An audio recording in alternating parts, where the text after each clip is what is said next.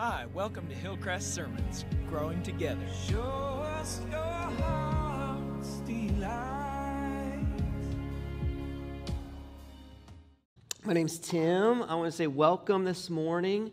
Welcome on this first Sunday of Advent. It is good to be with you this season when we look back to the first arrival of the Son of God in human history, and we look ahead to when Jesus will return and make all things well.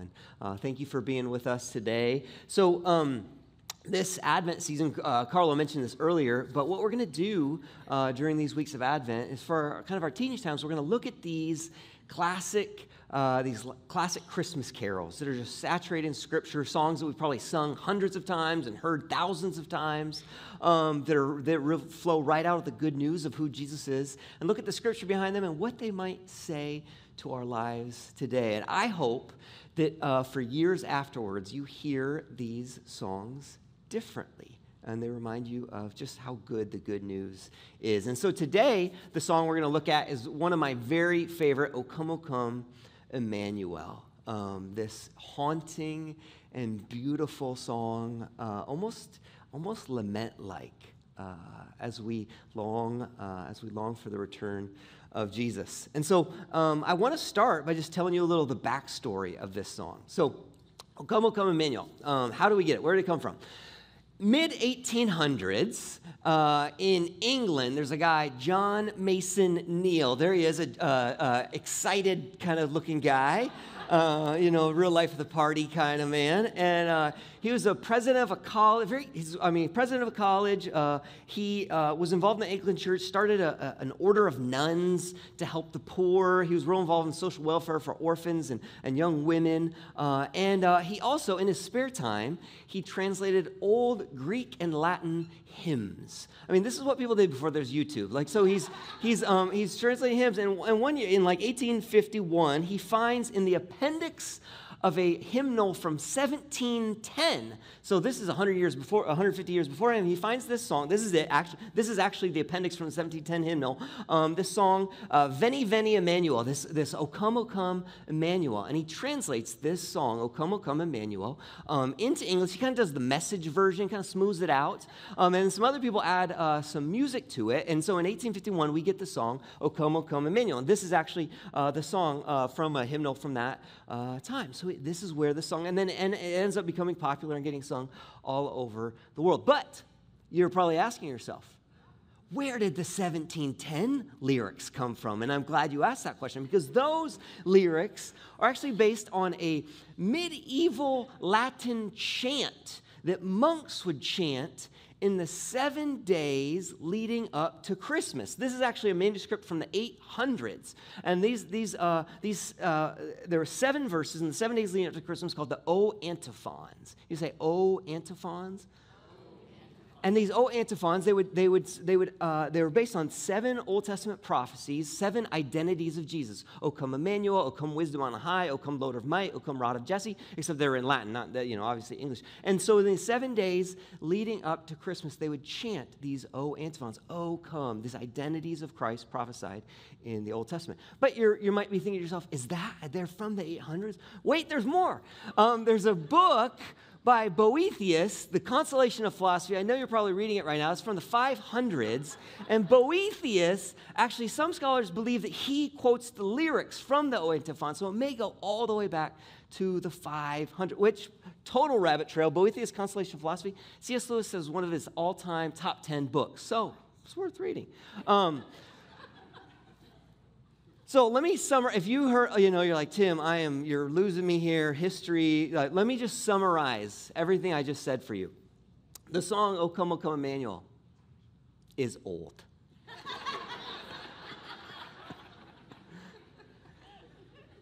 Very old. The lyrics, at least, So maybe up to 1,500 years that followers of Jesus have been chanting and singing this desire, O come Emmanuel, O come wisdom on high, O come rod of Jesse, that this is O come desire of nations. This has been this thing that followers of Jesus have returned to.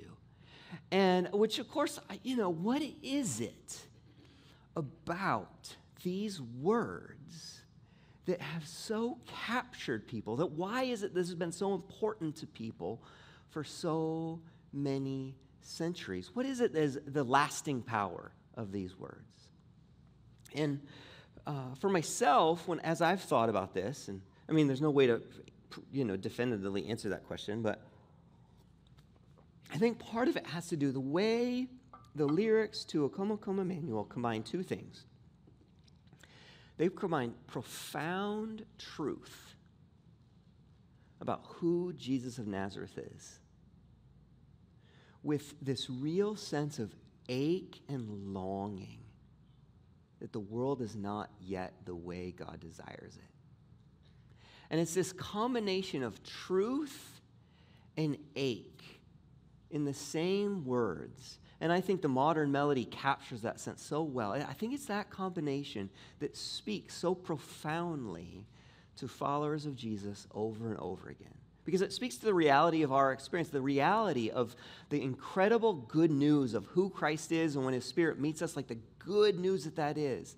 And yet the reality that His kingdom has not yet come in full, and there is still sin and evil and injustice. And to deny that is to deny our lived experience. I think it's this combination of truth and ache that has spoke to so many followers of God over the centuries. I mean, and it's interesting, even the way the lyrics are designed, O Como Como Emmanuel and Ransom Captive Israel, the lyrics ask us to kind of put ourselves in the shoes of ancient Israelites before the Messiah has come. I mean, that's how we inhabit the song. We kind of imagine what would it have been like to be, to live before the birth of Jesus and to be longing for the Messiah to come, the Messiah, for God to visit His people, to God forgive sins. What would it be like?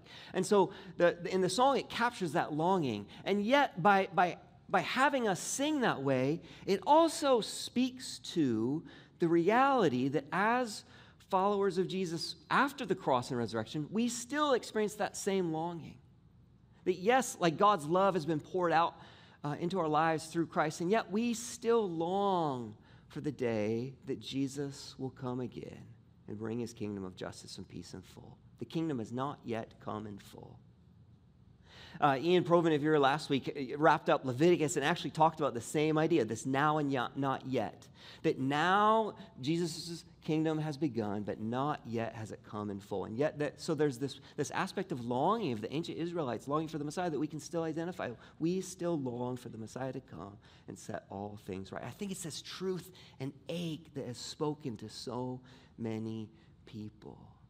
Because when we come to Christmas, Christmas is, it's a season of joy, and we thank God for the good news that Jesus has shown up in the world, and He has made a pathway for us to be right with God. And yet we don't need a kind of a happy clappy Christmas that denies the reality of suffering and hurt that still is in our world. And it's to be able to have the joy and to name the joy while also naming the sorrow that I think speaks to what it means to truly follow God in this world. And I, as a pastor at Hillcrest Church, one of the privileges we get as a pastoral team is to pray over the aches of this community. Every Tuesday, the pastoral team, we join together, we pray for the things that are going on in the life of this community. And there's real ache. There's real ache. There's, marriages hanging on by a thread. There's things that, alcoholism and addictions that imprison people. There's abuse. There's death. There's the fear of death. There's cancer. And there's these aches that we feel. Depression and suicidality, like the ache. And even beyond our community, we pray for the world, and we pray for the places that our heart is attached to. Through missionaries like Roger and Therese, we pray for Sri Lanka, we pray for Myanmar, we pray for the Uyghur people in China. And while we celebrate the joy of Christmas, we do that naming the ache of this world. And I think even as we enter into this Advent season for you, where's your ache this Advent? There's things that maybe intellectually we feel, and maybe there's things that are quite visceral for you this Advent season. That to just kind of happy, clappy Christmas and pretend everything okay is just not true. What is that thing? This is an ache that your heart feels this Advent season. You're longing. The song, O Come, Emmanuel, speaks to the truth of who Christ is, and it also identifies the ache that we feel in a world marred by sin and death and evil. So I want to walk through the song. Walk through and sing through the song this morning.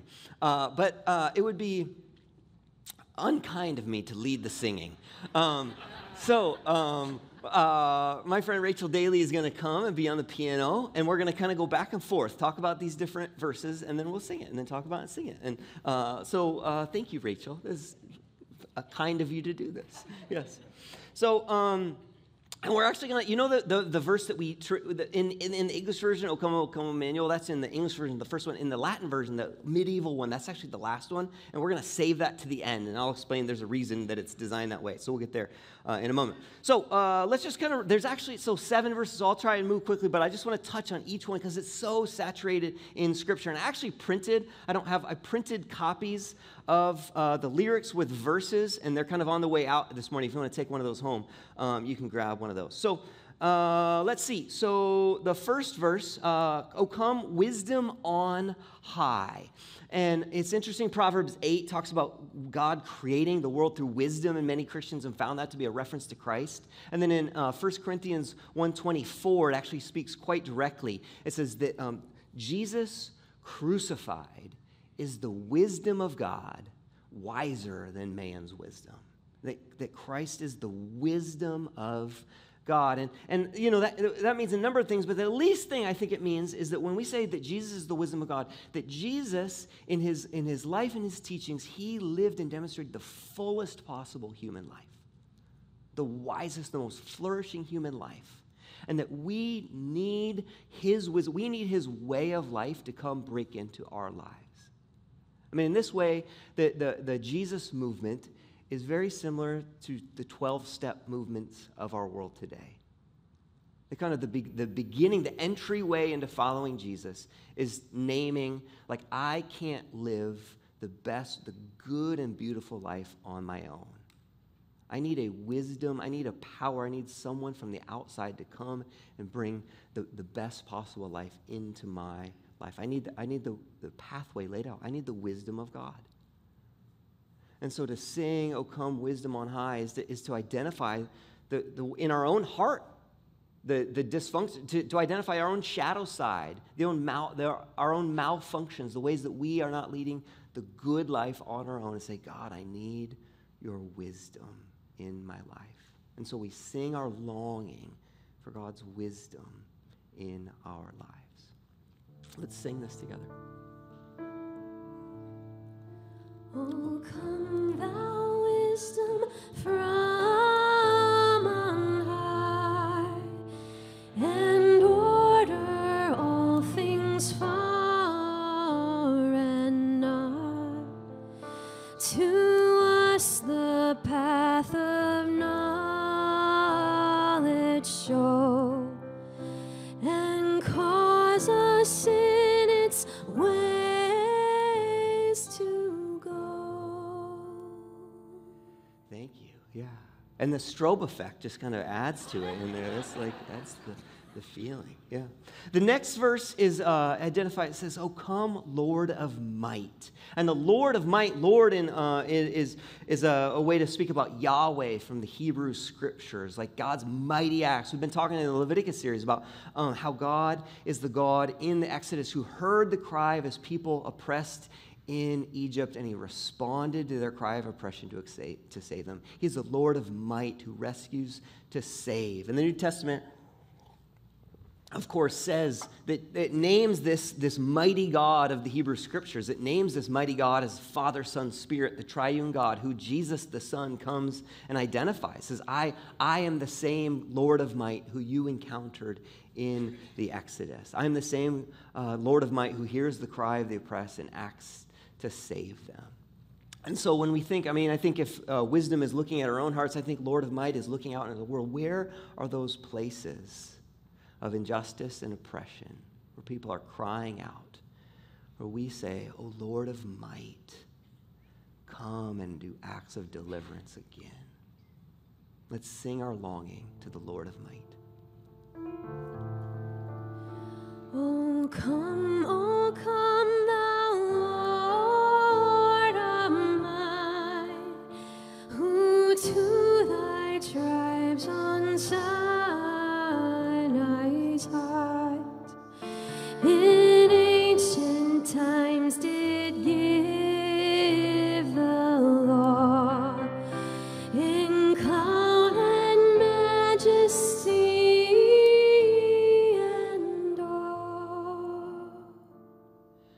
The next one is it's probably one of the more strange sounding ones. If you're unfamiliar with kind of Christianese stuff, the rod of Jesse. And this is the kind of thing, like in middle school, somebody calls you the rod of Jesse, you get in a fight. You call me what? Yeah, the rod of Jesse. So you got to know a couple things to understand this. One, for the ancient Israelites, the king that they thought, oh man, this was the best human king we ever had, was a man named David. And they said, when they talked about the Messiah, they said someday when the Messiah comes, it'll be a king like David. Well, David's dad's name was Jesse, and so there's a connection between Jesse and the coming Messiah.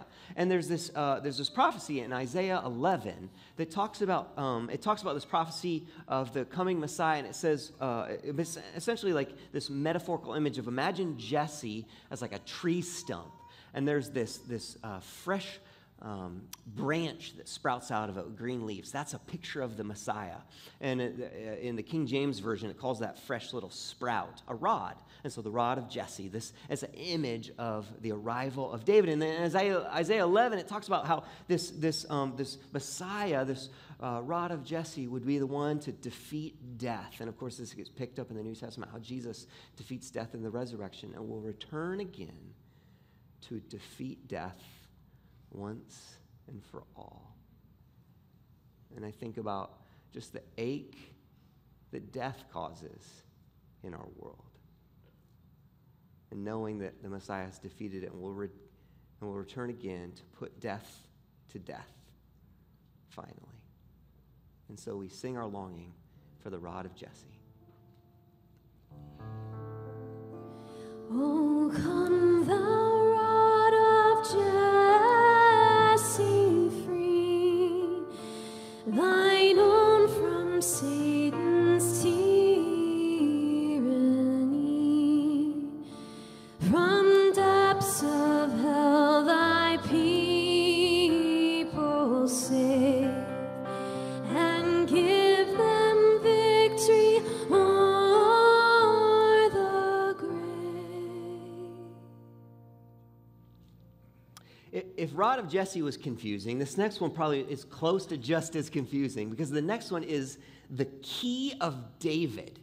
And so there's this kind of obscure prophecy in Isaiah 22:22 that talks about the key of David, and it gets picked up in Revelation 3:17 that talks about Jesus having the key of David. And here this song, it even calls Jesus the key of David. But essentially the idea is just this. The key of David in these two contexts, it talks about spiritual authority to lock and unlock spiritual realities, to open spiritual doors and close spiritual doors. And it's just simply being used here. The idea is pretty straightforward, that the doorway to right relationship with God, the doorway to being right with God, to walking right with God, to knowing that you are a child of God, there's nothing that stands between you and God, that Jesus is the key that unlocks that door. And that he desires to unlock that door for every single human being, and for them to walk through it and be in right relationship with God. And so we sing our own longing for ways that we desire to experience that rightness with God, and we sing our longing for others to know that they can walk through that door as well.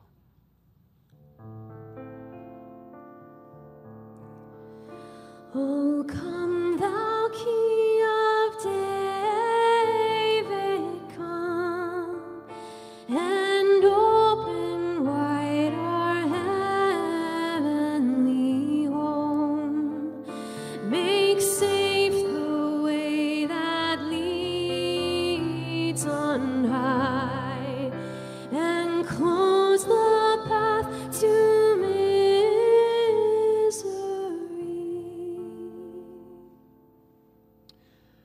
O come, O day spring is the next verse. And day spring, to me, it sounds like a spa brand or something. O come, day spring. Day spring it's a King James way of referring to the first light of dawn. There's numerous prophecies that speak of the coming of the Messiah, the coming of God's rescue being the light that breaks through the darkness. Isaiah 9, those living in land of darkness have seen a great light. Malachi 4. And this actually gets picked up, these images of the Messiah coming and bringing light, they actually get picked up in a prophecy in Luke 1 that I just think has the most beautiful language. In Luke 1, talking about what Jesus will be to the world, it says, because of the tender mercy of our God, by which of the rising of the sun will come to us. It is the tender mercy of our God which brings Jesus, the light in the darkness.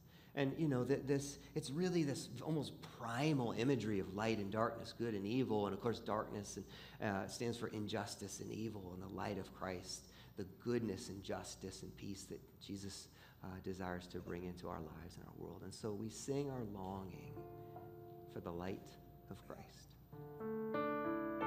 Oh, come thou day spring, come and cheer our spirits by thine advent here. Disperse the gloomy clouds of night and death's dark shadows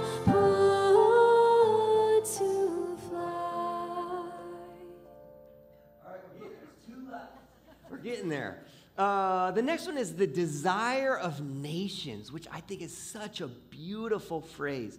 In Haggai 2:7, it's talking about God coming to his people and refers to him as the desire of nations. And the word nations there, I think, is particularly powerful because nations in Hebrew, it's a reference, these Hebrew scriptures like Haggai was written to the Israelite people. And so nations is another way of saying Gentiles, of all the other tribes, of all the other ethnicities, of all the other nations. It's this multi-nation, multi-tribal, multi-ethnic vision that all these people groups, their heart's desire is ultimately for the God who made them and desires to redeem them.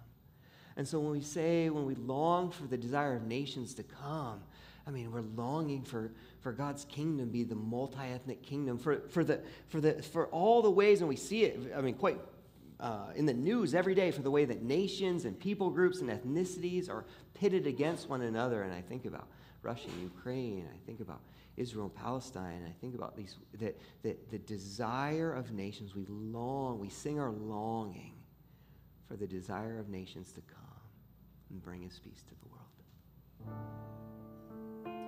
Oh, come, desire of nations born, all peoples in one heart and mind, bid envy, strife, and quarrel cease, fill the whole world with heaven's peace. So this was the order. This was the order of the verses that it was in that medieval chant. This was the order that they were chanted in. And then the last one would be Emmanuel. We'll get to that in a minute. But the reason I want to just kind of explain because it's interesting. What would happen is if you took the first letter to each of these titles of Christ, it was an acrostic, and it made a word. And the Latin word was arrow cross. Did I put a slide to this? No, I didn't. Okay, that's my fault. Arrow cross. So I don't know any Latin, so I read this, but arrow cross means tomorrow I will come. Tomorrow I will come. And so, the whole, and this is that reality that we talked about, the whole song, the whole idea is it combines this powerful and beautiful truth about who the Son of God is and our ache for him to arrive again and to set all things right. That we've tasted, the kingdom has come, we've tasted it, and it has not yet come in full. And so it's this combination of truth and ache, the now and not yet, that is the followers of Jesus' lived experience. So what does this mean for us? Before we get to our final verse, what does it mean for our lives today? What does it mean as we live into this Advent? I want to just suggest a couple things that it might mean for us. I want to maybe speak first to those who are here in quite a skeptical place. Maybe you're a person, you're like, I am not sure that there is even a God. Tim, maybe you're a person, you're like, I am an evidence-based person. If I don't see it, if I can't touch it, I don't know if it's real. And if you're here, my guess is you have that, but my guess is you also feel this ache and longing that I've been talking about. And I think for the kind of the pure materialist, this was the problem of good. What is this goodness that you long for? That why is it that when a child's life ends too early, it's not just our herd instinct reacting to that, but the sense of this is deeply wrong. And if this physical world is all there is, what is that ache about? Where does that come from? And what's more, if this world is all there is, what do we do with that? Does the innocent victim ever get justice if this world is all there is? And if this world is all there is and we want some kind of justice and goodness, is this life our only chance for justice and goodness? Because that has led for some people to the conclusion that I should be able to use any means necessary to set up a world of justice as I see fit. And I think maybe the good news of this now and not yet reality, the truth and ache that this song points to, is that there is goodness, and there is justice, and that ultimately it doesn't reside in our hands, that we can trust another to come again and set all things right. Maybe what else does this mean for us? Maybe you're a person, maybe the Christian faith is newer to you. And maybe you've begun following Jesus and you're beginning to figure this out, or maybe you're just kind of coming back to faith. And maybe somewhere along the way you've picked up the idea that Jesus coming to the world, that trusting in Jesus means that we're always happy. That the way we see the world, everything must always be good, that it's good news and things must be good and right. But maybe in your heart you've wrestled with, because it doesn't always feel right. You know there's things out of order in your own soul. You know there's things out of order in your relationships. You know there's things out of order when you look out in the world. And maybe you have trouble putting together like the sense of these places that are out of order, and this sense that aren't we always supposed to be happy? It's good news. And maybe the real good news for you today is that the life of walking with Jesus can celebrate with joy the truth of who Christ is, and can also name the sorrow and ache of living in a world still marred by sin and death and evil. And these things aren't mutually exclusive, but the good news is this is actually the way of Jesus. Or maybe you're a person, and maybe this is a reality that you've known for a long time. Maybe you're a follower of Jesus and you're like, I know the joy and I know the sorrow. And I would just say, I hope you hear the Father's voice saying to you, well done. My son knew the joy and sorrow as well. See, to follow Jesus means that our lives get pressed into the shape of crosses.